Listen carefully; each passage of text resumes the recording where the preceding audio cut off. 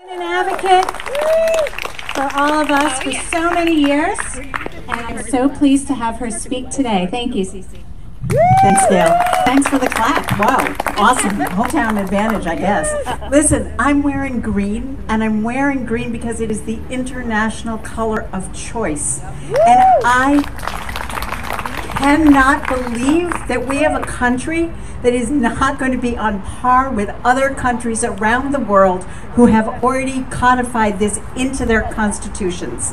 It is not acceptable.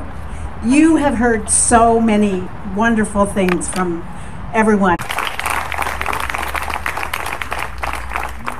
So, I just forgot what I was going to say, because I wasn't planning on that clap. Okay.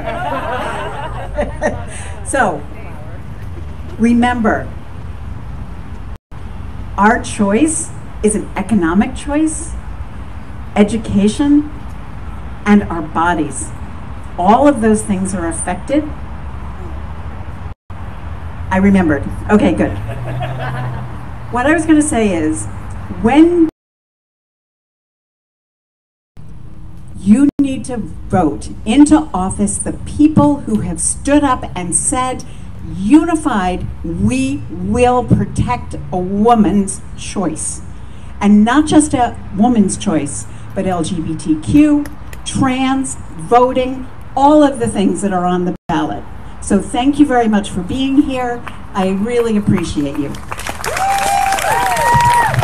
Thank you, Ceci.